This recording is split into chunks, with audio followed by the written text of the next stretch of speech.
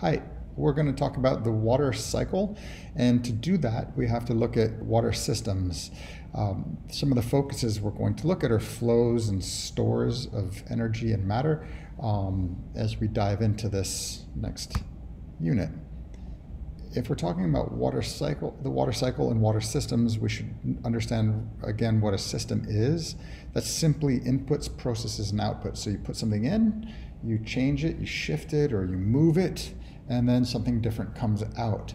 It's not always water we have to talk about. A system is really just a general term, and it could include lots of things like political systems even in this. So you add something in, the thinking changes, there's a process, and there's an output. Maybe the person goes and shares a different viewpoint. So with the water system, you put water into the system, you can move it around the planet and the oceans, and it changes, and then it evaporates, and there's a different form coming out. So the systems that we'll be looking at sort of entail all of these. NASA has a lot of beautiful visualizations of all their data that you can download for free. This is one of them, and it includes a lot of different pieces of the puzzle when we start looking at the water cycle, from soil to plants to movements of precipitation and clouds, etc. And just to cap off on systems, we want to revisit also what it is to have an open, closed, or isolated system. This really just involves looking at energy and matter and what stays and what goes. Most systems that we talk about on the planet are open systems. So energy is coming in the form of, when we're talking about the water cycle, we're looking at light energy coming in, being converted to heat on the planet, and that heat lifting, evaporating things, or pulling it out of the plants here in this case, evaporating up into the sky. What are we moving? In our case, when we're talking about the water cycle, it's water. So looking at water coming in and out of this system. Here's the redwood forest. And you can imagine water coming in, flowing down the streams, or being evaporated up into the sky. So water is moving in and out of the system as well, and that's what that green arrow represents.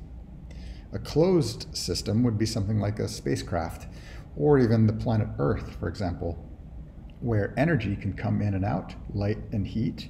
In this case, you see it in the spaceship there. This is just a model.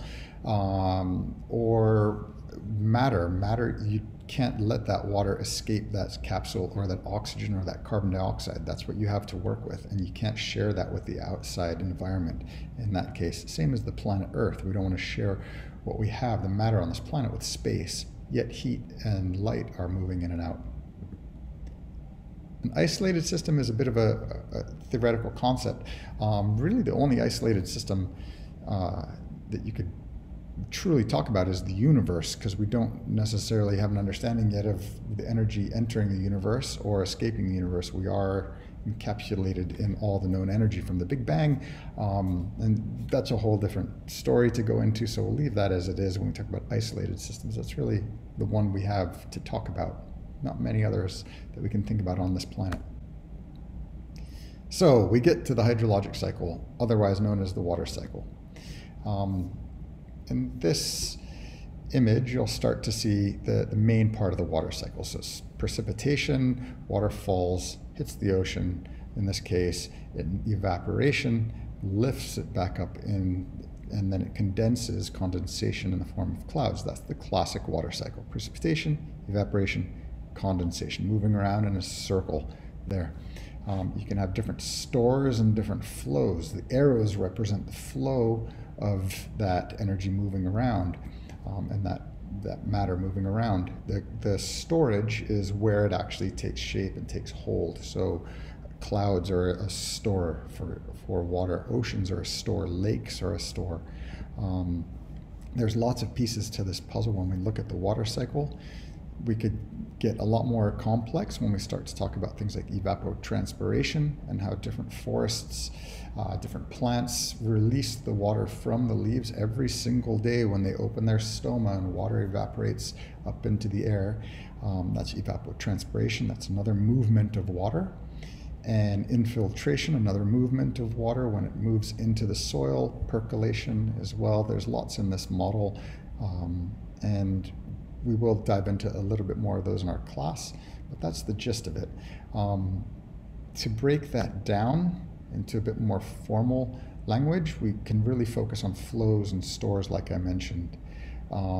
Flows come in a couple different categories here. Transformations are when they actually change the form, transform. So water freezing, you go from liquid to solid. Water melting, solid to liquid. Sublimation, solid to gas. You really change the form and you shift it. Transfers just talks about moving water from one place to another. Lots of ideas there in that list of transfer of water, moving it from a cloud to the ground. That's precipitation, that's a transfer. Those are the arrows essentially. Storages, well, one interesting note here about storages is close to 70% of the water on this planet is in the form of ice, glaciers and ice caps. That's a huge deal when we get into other discussions and we start talking about climate change, because one of the main concerns about climate change is, well, you're shifting where that water is being stored. If you melt the ice, even by 1 degree Celsius, remember, ice, it'll melt at +1 degree over freezing.